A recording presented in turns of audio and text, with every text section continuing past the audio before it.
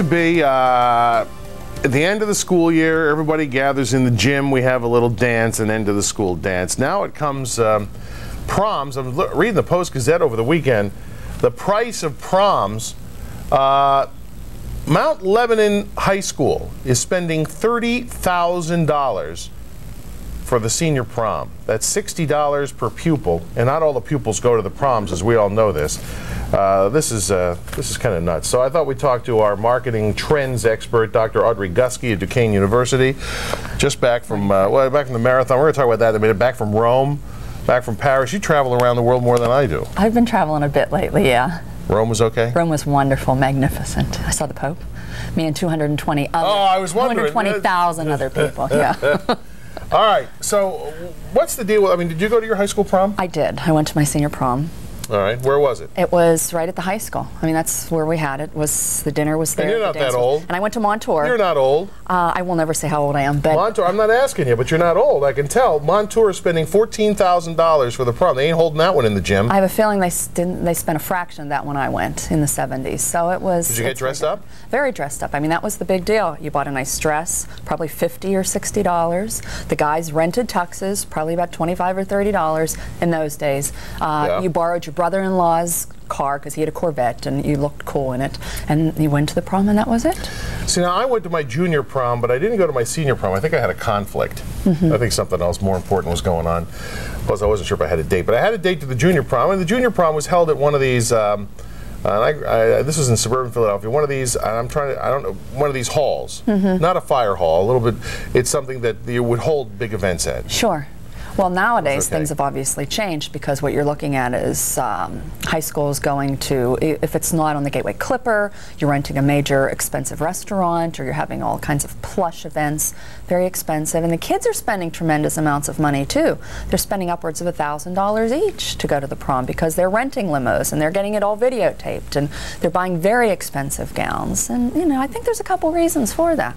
All right, well, I want to talk to you folks out there in television land, and I want you to tell me how much you spent on your senior prom. Did you rent a limo? Did you rent the video camera? Do you really think that's necessary? Is that, in these days, is it important to rent a limo for your kids for their senior prom? What's wrong with having it at the gym at the high school? I don't know. Now, tell me. 333 PCNC. Audrey's going to tell us the reasons why we're doing all this now. Well, I think first of all, the economy is so extremely strong. People have money to burn. And so because they're healthy, wealthy, and wise, and people have this extra income, they're going to spend it on their kids. We've got a lot of two-income families, and so parents feel guilty. They're not home a lot, so this is one way to splurge on their children. But I think the most important reason is people want to say, hey, you know, my kids rented this big limo. We spent $500 on a gown that we had at a special designer shop. I think it's one-upmanship. You know, you want to do better than your neighbors, and each school district wants to do better than the other school district. So I think it's a matter of just being bigger and better and more fun and more exciting than the others. See, it was great. My junior prom, it was super. I got to use Dad's car. He was very trepidatious that night, but it was the big time, and it was great. I got to drive, pick up the babe, and then head off to the junior prom. I'll tell you what, I got a notice from my youngest son's, he goes to middle school, and they're going to have a dinner. Because they're leaving middle school, going up to high school next year. So they're going to have this dinner. They're going to hold it at a fire hall. But they had to set limits. They had to go home, send this note home to the parents saying, we're not getting dressed up for this. No limousines. Limousines for 8th graders. You got to be kidding me. No limousines, none of this, none of that. It's just a little get-together dinner, which I think is fine. But spending $30,000. Now, I guess a part of that's recouped because you pay, right? You've got to pay tickets to go to the prom. And that's pretty steep, too. Probably on average $50 or $100 per couple, which, you know, might be expensive for a lot of kids. You've got to keep in mind kids are working nowadays. More than half of the high school students are out there, not just part-time jobs, full-time jobs after school. So they've got money to burn as well. Your daughter was in here last time. I saw her from across the... She's only in 8th grade, so we haven't started any of this Well, yet. what are you thinking about? Well, she's got a sports banquet to go to in a couple of weeks, and all the kids are buying these very nice dresses that they're spending quite a bit of money for junior high. So, you know, it starts out at that very young age, and it continues and continues and continues. Well, so how are you going to deal with it? Are you going to... no limo for the sports banquet, Well, right? we're not doing a limo, but we did go out and buy a nice new dress. Well, you got a nice new dress. The kids are growing up. Yeah, but when you look at the prices of some of these, when you start getting into 3 figures for a dress for a sports banquet. For a little sports banquet, then you start wondering, wait a minute, there's something wrong with this picture here. Mary, hi, you're on Hansberger Live. Hello, Mary. Hello. You're on the air. My comment is on the limo, renting of the limos. I encouraged my daughter and her friends to rent the limo because it gave me and the other parents security that the kids were not going to be involved with the drinking and driving. Do you think, how old's your daughter? She was 18 when she went to her senior prom. Was she drinking at 18, do you know? Oh, I know that kids are. No, but was your daughter drinking? Was my daughter drinking? Not for the prom. But did she drink? At 18, did your daughter drink? Not to my knowledge. All right. She's 19 now, and I know, going to Pitt, and I know now that she does drink. Well, that's illegal, you know. I know it's illegal, but how can I stop it? She's probably going down to Kumpi's with a fake ID. We talked to that guy last week. All right, well, okay, that's a good point. The limo thing is a good point. Sure, and also when you have 3 or 4 couples in this limo squeezed in, the cost probably isn't that much, and it might be a security thing for parents because you know that the kids aren't going to escape somewhere. You know, that's not a bad idea. And I guess since the recent figures that we've seen show that, especially when kids are driving together in cars, you know, not just the kid behind the wheel, but has 3 or 4 kids in the car, that's when they're likely to have an accident. Yeah, because they're not paying attention. Or no drinking. Yeah. Steve, you're on Hansberger Live. Good morning. Hi, how's it going? All right, Steve, what's up? Not much. I was just calling because of the whole parent angle that was going on. Yeah? A lot of the people I know, like I just graduated last year from Seneca. Yeah? And a lot of the people I know have paid, like, the kids have paid for, like, everything. Okay. Like, just from their jobs and stuff. And I think, like, the reason that I think that most of them get limos and, you know, the expensive dresses and you know, the flowers and the dinners and everything else is just because they want to make it special, you know, for their date or whatever. I don't think, I'm not having a problem with that, and I don't know if I have a problem with anything. I'm just, I was alarmed that one school district was spending $30,000 for the senior prom. See, that I think is ridiculous. Did you go to the senior prom? Yeah, I went. All right. And we spent, I think we spent, I think it was like 3 or 4 grand. 3 or 4,000? Yeah. You? Yeah. Personally? No. You mean the school? Sorry.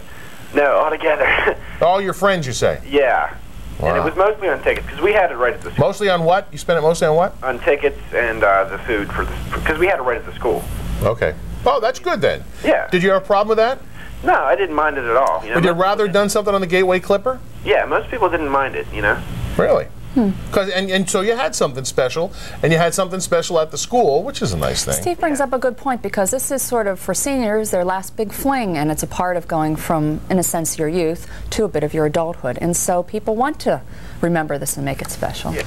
All right, we have some more calls. We're going to take a break and get to your calls if you want to come in and join and tell me about your senior prom. And this guy had it at Seneca Valley. He had it at the school. And you know, having it at the school is not a bad idea because you're leaving that school. It's a great deal. And so there we go. And we have nothing against limousines. And the more I'm thinking about it, the more I really like the idea of renting a limousine. We'll be back. Hansberger Live in a moment. The exclusive transportation provider for...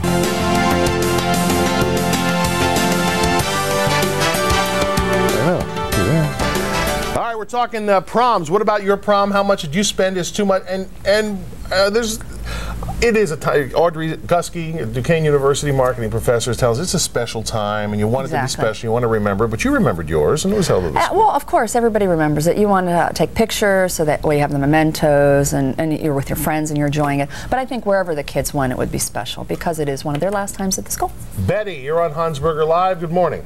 Good morning. I enjoy your show so much. Thank you, Betty. But I'm going to let you down real easy. My prom, I think the tickets were $10. Yeah, well, when was that, Betty? 46. All right. It's a lot of money in those days. I went with my best girlfriend's boyfriend's best friend because he had broken up with his girlfriend. Okay. So we were friends.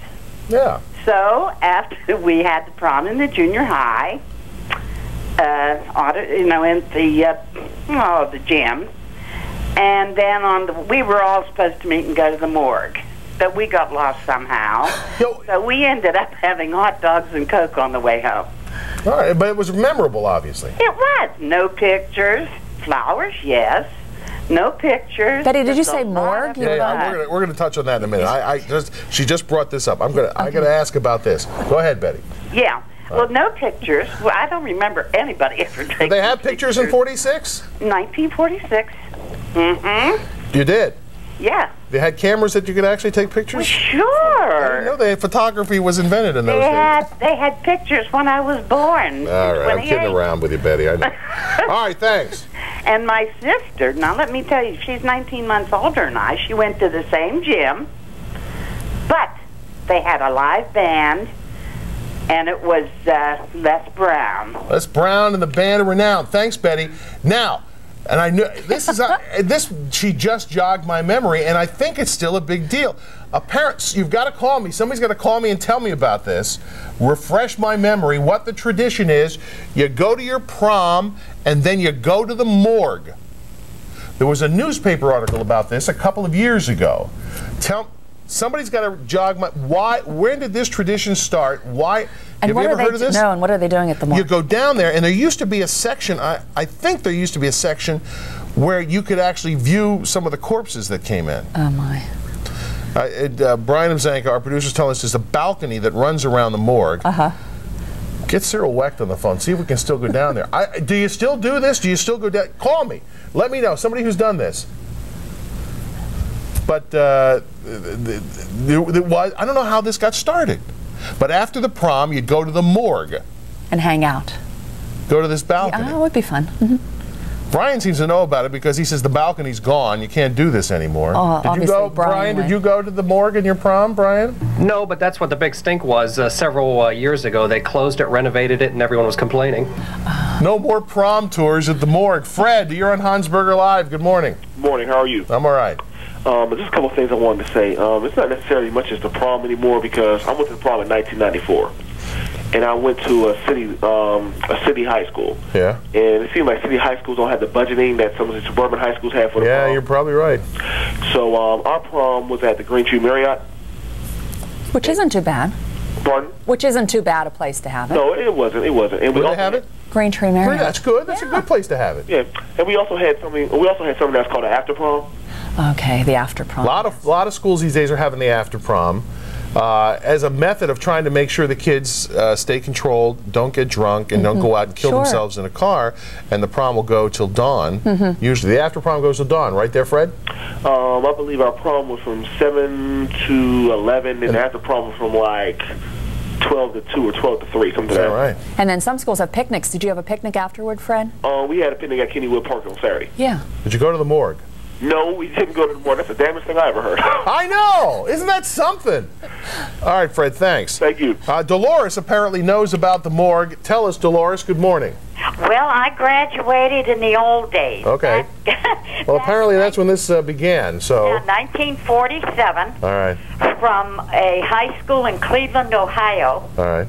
And about 15 couples went to the morgue. The Pittsburgh, the Allegheny County morgue? Pardon? The morgue up there in Ohio or here? In Cleveland. So this is not just a Pittsburgh thing? Oh, no. It was really the thing to do those days. Why? Don't ask me. It's another one of those things where one kid does it, and therefore everyone has to do it, and each group, it seems, for about 4 or 5 years did that. I see. And on top of that, we went to the prom on a streetcar.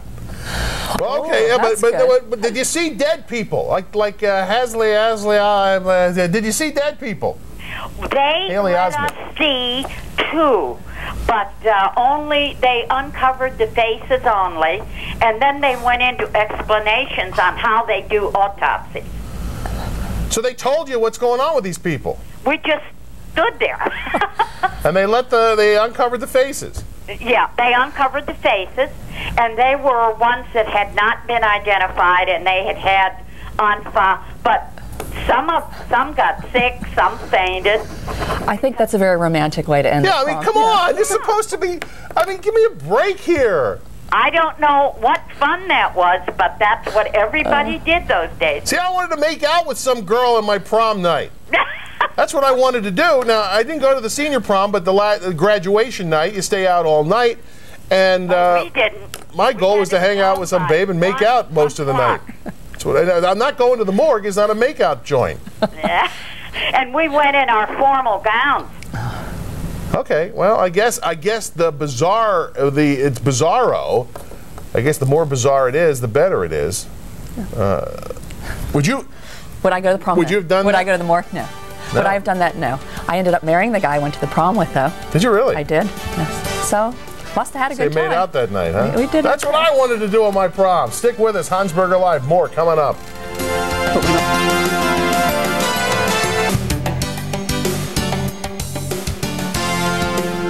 Audrey Gusky is here, and she's marketing director of marketing. She teaches marketing at Duquesne University. So you're getting ready to start up summer classes? Summer session starting already this week. No rest for the weary because we just finished the term at Duquesne last week. Yeah. We're starting the new summer session. You're a good professor. I mean, I'd enjoy being in your class. You wouldn't yell at me. It's not a hard work Fred, thing. you would be a trouble student. I can say I would be a huge, big trouble student. I would put you right in the front and keep an eye on you. Exactly right. We're talking about proms and the cost of proms. Is it worth it? The trends in proms and Tim has a disaster story for us. Tim, welcome to Hansberger Live. How you doing, Fred? All right. I'll tell you what. My prom was like the morgue. My tuxedo almost didn't make it. The girl I was with, I didn't want to be with. The girl I wanted to be with was with somebody else. Well, what did you invite this girl for? Why did you ask her? I wanted, you know, you had to go. Everybody had to go to the prom. That's if you didn't go, you were an oddball, you know. So I spent money. I wish I'd had that money back.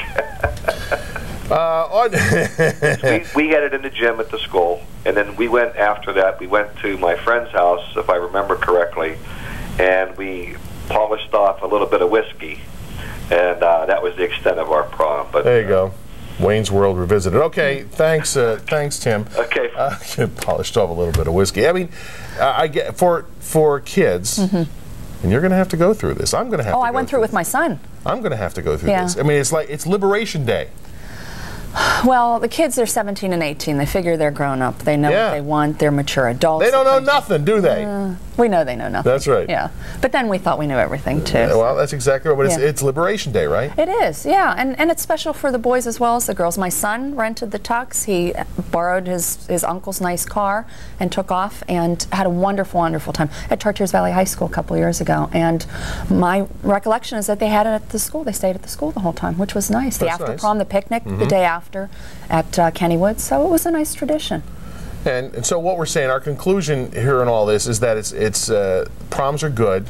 Right, because it is a tradition. It is something that people do remember. It's the closure of an era of people's lives. But I think what tends to happen in society does for almost everything Americans do. We want it bigger and better every year. We want our kids to have a better prom than we had. We want to spend more money than they did, or we want to spend more money for them than we did for ourselves. And so in reality, it just is, in a sense, going to be out of hand. You know, you look at the expense that parents are going through, but as we said earlier, people have the money, as some of the kids have called in and said they spent money themselves. Cheap date going to the morgue. We're going to get to the bottom of this. On the line with us right now, Allegheny County Coroner, Dr. Cyril Weck. Doctor, welcome to the program. Hi, how you doing? Doctor, what's going on here? And I remember this in the paper a few years ago. Tell me about this tradition of going to the morgue after your prom. Well, it started long before proms. It started when you were a young kid, if you grew up where I did. The little kids, whenever we first started to walk into downtown Pittsburgh from the Lower Hill District up, where I lived around Mercy Hospital, and you would sneak in. Kids weren't supposed to get in, of course, and you'd try to come in late evening when the deputies were not paying attention, and sneak in. And then later on, high school kids, college kids, proms, dances, affairs, fraternity, hell weeks, when you sent pledges around to do things and so on. Well, first you got to understand, back a long time ago, we're talking now, the building here was moved some 80 years or so ago. So remember, this is pre-television. Right. And in fact, when radio, I think it was pre-radio, wasn't it? Yeah. So how could you know if Uncle Ned liked to do a lot of drinking and then come home at night? How would you know, where Uncle Ned was? Yeah. Well, maybe he was, maybe he had gotten knocked off or the morgue, the river or something. So how would you find out? You go. One of the things you do is, in addition to, I guess, contacting the police, you'd go to the morgue.